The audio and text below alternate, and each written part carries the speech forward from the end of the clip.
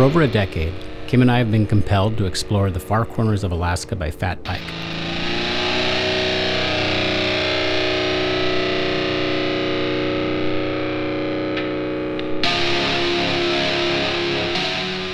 As winter settles in, rivers, bays, and lakes freeze, snow falls, and the mostly roadless state opens to travel and migration.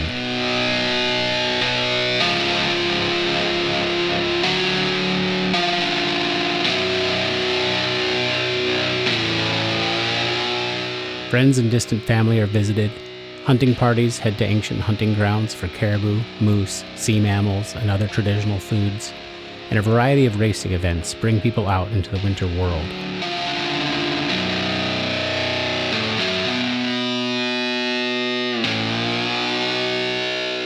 Learning to navigate these snow trails at human speed has opened our eyes to countless wonders of this magical place. For thousands of years, Alaska's indigenous peoples relished in winter and understood its rules and temperament. Winter, however, is not the only season for long and remote fat bike trips.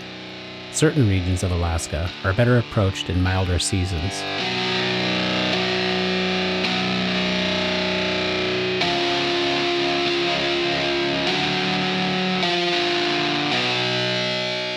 And no area is more temperamental than the high Arctic.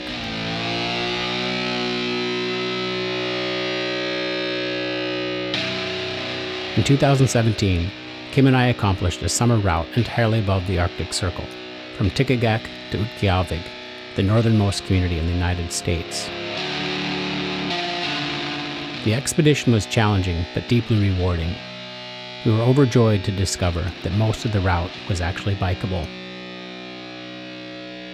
Our appetite for summer Arctic expeditions had been whet, and we soon conceived of a new fat bike and packraft trip. This time, we would begin in Kotzebue and end in Teckenbrock. The completion of this trip would link a series of routes we have done that stretch from further south than our home in Homer to the very tippy top of Alaska.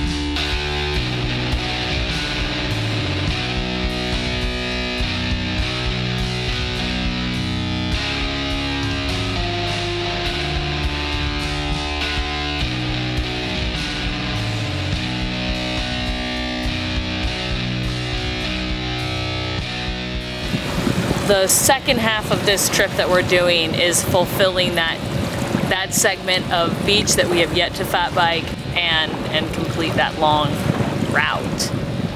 So this trip that we're on is about 200 miles, but there's really only about the last 80 miles of it that we have to complete in order to have our route be all the way contiguous from South Alaska to the tippy top north of Alaska.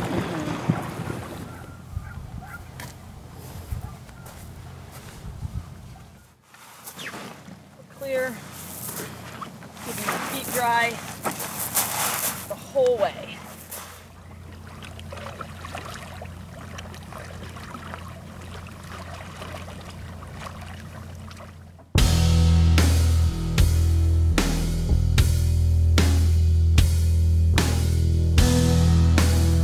As soon as we got going, it hammered us with the strongest winds of the day for a few hours, and as soon as we landed, got calm again. Had to cut way into the Noatak Delta to get over here, and having that big body of challenging water with current and potential for really high winds having that behind us now is a huge relief, and we put in a big first day, and today we get to ride the beaches. Unless there's some real super unexpected thing, that was the most paddling we'll have to do on this trip. Cranes, geese, swans, ducks, tons of kinds of little shorebirds and gulls, and it's just, there's bird life surrounding us at all times, and so it's very nice.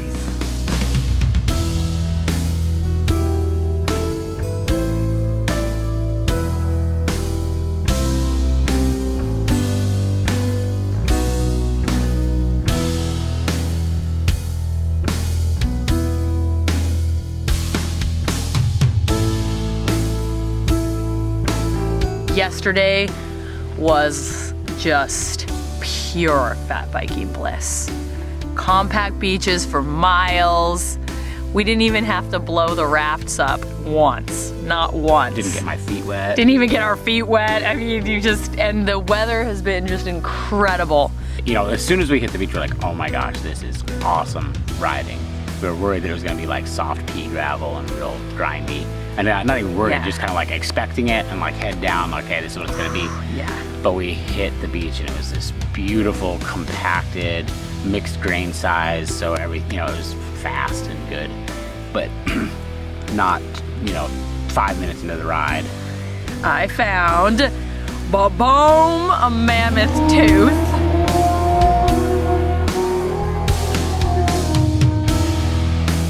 Near the end of the day when we were thinking, okay, you know, it's time to start looking for a place to camp. Almost everywhere we've been, it's like beautiful campsites, level areas, lots of driftwood for fire. Water is a little bit sparse, so we did stop at one creek and refill. But we were kind of like at the point in the day, we were like, okay, it's time to start looking around for a place to camp, and we came up upon a herd of at least 15, maybe more muskox grazing in the meadow. Last night we stopped and filmed them, photographed them, and then this morning when we were getting going, some stragglers were wandering right next to camp, and just all the bird life here. It's just insane bird life, just everywhere. And so this area, Cape Krusenstern, is known for some of the oldest archaeological sites, you know, that have been discovered in Alaska.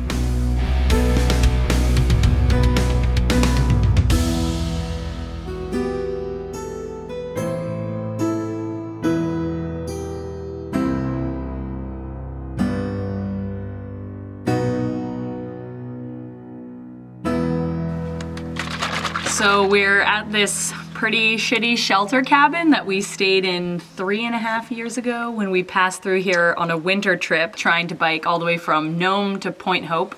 We must have left some food here because here's 2 bags of food that's totally recognizable as ours, including this cheddar broccoli soup, which I plan to eat tonight. Yesterday was another one of these just incredible days. I was thinking about it earlier. The Arctic explorer Phil Homer Stephenson has a book that's titled The Friendly Arctic. And you know, that's kind of like thought of as a little bit oxymoronic. But you know, Kim and I have now done a lot of trips in the Arctic, and we've seen a huge array of moods.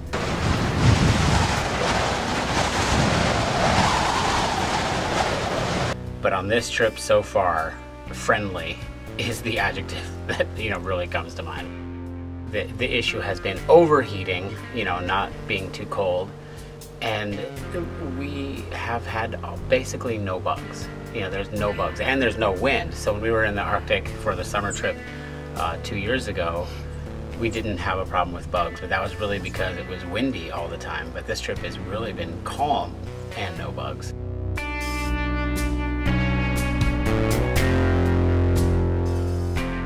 So the whole trip we've been documenting seabird mortalities as part of coast seabird monitoring.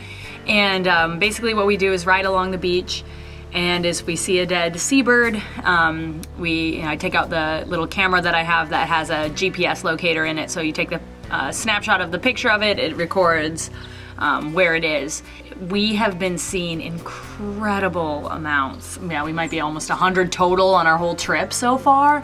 So it's pretty sad to see That's it appears to me like, oh, this is an episode, like this is a die-off. This summer it's been upwards of 15 degrees warmer water than normal. This just has a cascade of effects, and this is bound to be related to the warming water. I could say almost certainly that it's related to climate change. On this route, I mean, the evidence of climate change is surrounding us. Coastal erosion occurring on the bluffs, so sea level rise, melting permafrost, these seabird die-offs. We're going to pass through Kivalina, and this is a village that is in imminent need of relocation due to sea level rise. It's of course the Arctic, where it's kind of like out there, and yet these things that are happening because of our continued reliance on fossil fuels is affecting these far, far corners.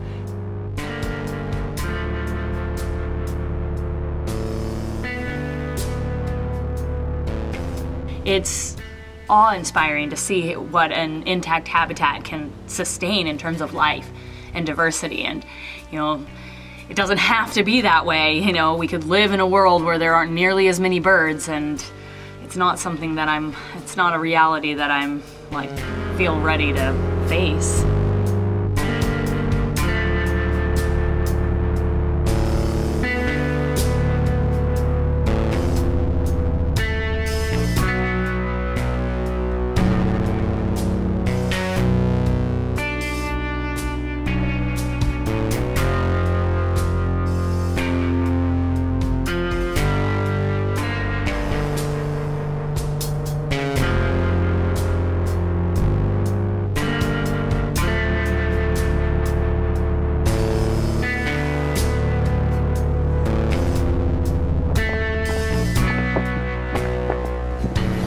This is a southwesterly, so it's blowing in off of the ocean, and it's generating a lot of big waves. I don't think this is the friendly Arctic anymore.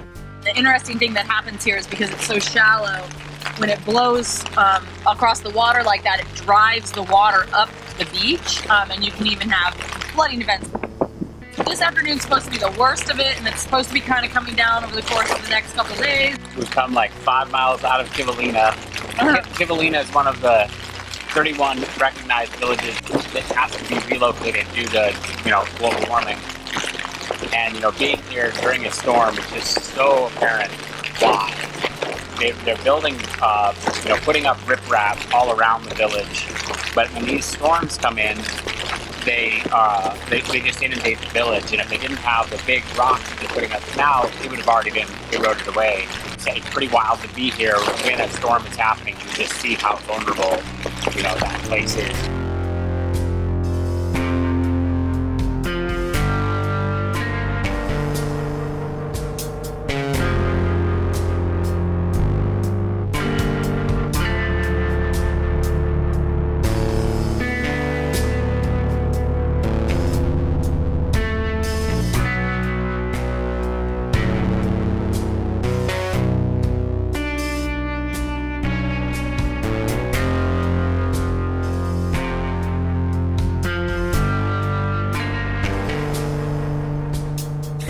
So we've made it to Chariot, which is famous because it's near Cape Thompson. It's the valley before Cape Thompson, which is our next cross. But it's famous because after World War II, this guy from the Atomic Energy Agency, William Teller, had this crazy idea that you could use nuclear bombs to build harbors. And he proposed to do his demonstration project here. From their perspective, it's a remote, wild, nowhere place, but there are villages on both ends of us. But in Point Hope especially is close, and this is where they come on caribou, and we're going to just nuke it. This place almost got nuked. Yeah, this place literally almost got nuked. They were going to turn this into a massive harbor just to demonstrate how they can do it. It's a crazy, crazy thing, and thankfully the people from Point Hope and some cooler heads prevailed. Yeah, it's this really incredible, beautiful place. Really, it's been on my list of places to come see for many years. We put the hammer to it to get here to Cape Thompson, or to the approach to Cape Thompson. So Cape Thompson also has seabird rookeries on it, which would be really exciting to see from the water. I've been continuing to do seabird mortality surveys as we've been biking along. I've been just riding along, and it has been a task, but I'm doing it because I think it's going to be valuable information to have. Sometimes it's a little depressing. Seeing all the seabird, the dead seabirds, is like pretty striking. And then the other thing is the marine debris. You know, there's so much fucking trash. And it's of, you know, at least 3 countries that we're seeing. There's like a lot of Korean trash, Russian trash, and American trash. Okay, it's a piece of trash, not a dead bird. I'd rather it be a piece of trash than a dead bird, because at least that, I don't know. It's sad. Yeah, it's like the two together are kind of like a 1-2 punch, you know? Like, yeah, kind of sucks. You know, it doesn't feel like this area is like dying necessarily. You know, there's a lot of vitality here, a lot of bird species that are doing well, and marine mammals that are doing well, but you know, definitely there is a sickness, you know, that is infecting the Arctic. I know of 3 people that have done this trip, and I'm sure that there are more, but it's still very rarely done, you know, what we're doing right now. And man, you know, on a fat bike, or, you know, if you were just walking with a packraft, either way, you know, biking with a packraft or walking with a packraft, this has been such an agreeable route. You know, it's so doable and so cool.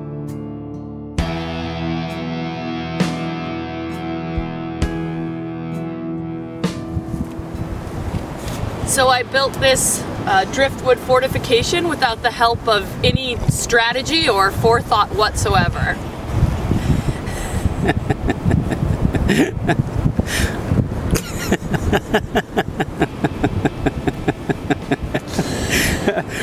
Let's do the wide tour. Why don't you show us around? It's pretty self-explanatory. Okay, so what do we got over here? Okay, so basically what we're doing is barricading ourselves against the north wind that's in the forecast. Today it's supposed to rip out of the north, and we have seen North Arctic winds before on coastlines, and they're terrifying. We really want to paddle around the Cape, so we've kind of opted to make this camp and wait out the weather in the hopes that we get a calm opportunity to paddle around. This structure is designed to help barricade us from the strong north wind.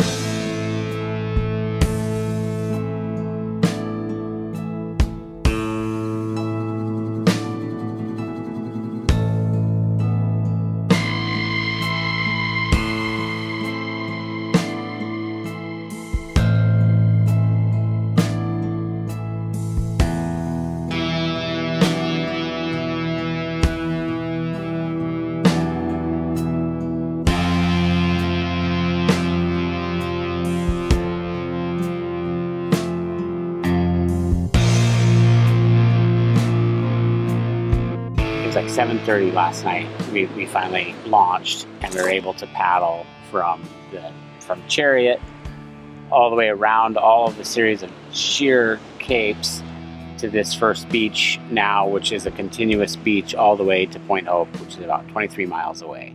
After waiting several days for that offshore wind to finally calm down, we put in last evening at Crowbill Point, and there was still a little bit of wind, but the water was flat, and instantly come around the corner to just this spectacular scene of thousands of seabirds. Like maybe millions. Millions of seabirds like whirling around overhead, nesting on the cliffs, diving off. The rock structures were incredibly stunning and steep. Right off the bat, there was this sea arch that we got to paddle underneath, and then it was 6 miles of the most dramatic seascape you can imagine. It was kind of difficult to take in the spectacle because we were having to paddle pretty hard, and then also just, it was so high overhead, you get distracted. it's impossible to kind of take it all in, because you're like, your eyes are looking at this big flock ball swirling this way, but meanwhile there's still a bunch of other stuff going on here, there. But like being in like Beijing or something, some city where you can't, right? You're like, oh, there's a lot of this organism doing its thing, We'd look up at the cliff, and the rocks are so complex that sometimes it's just hard to tell what is a bird and what isn't, and it's almost like the entire rock was alive. We're really fortunate to have had calm enough conditions to be able to paddle, but we really did have to kind of keep our heads down. We were only making like 1.5 miles an hour. Anytime Bjorn took out the camera, we'd lose a lot of ground. Yeah, I was impressed with the current. I wasn't really expecting to see that current. Probably the coolest thing I've ever seen in my life, honestly. I put it up there with, there's like maybe 2 other things I can think of that are like comparable. But this has become, in my mind, one of the absolute preeminent fat bike pack raft trips that we've ever done, for so many reasons. And these, like, this being the kind of the cherry on top is absolutely, it's a complete package. This was the climax to an already amazing little expedition.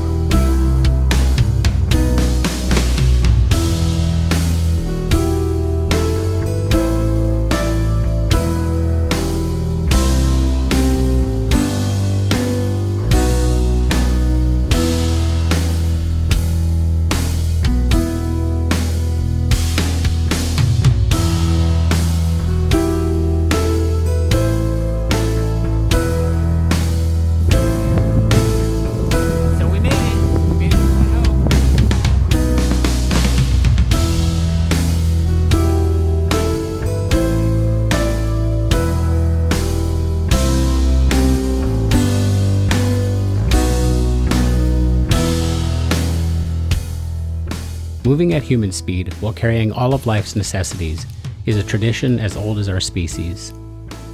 We are exquisitely adapted to explore, to roam, to use our bodies. Periodically unshackling from the chains of civilization and engaging in the act of migration is the practice we employ that allows us to reconnect with our innate nature.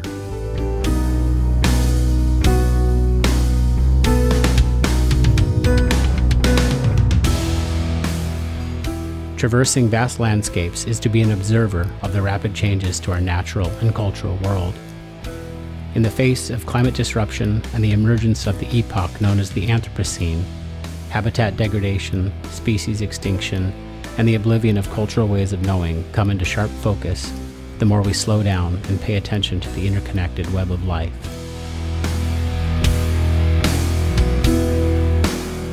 Like mountaineers reaching a summit, Kim and I feel a tremendous sense of accomplishment whenever we reach our predetermined destination.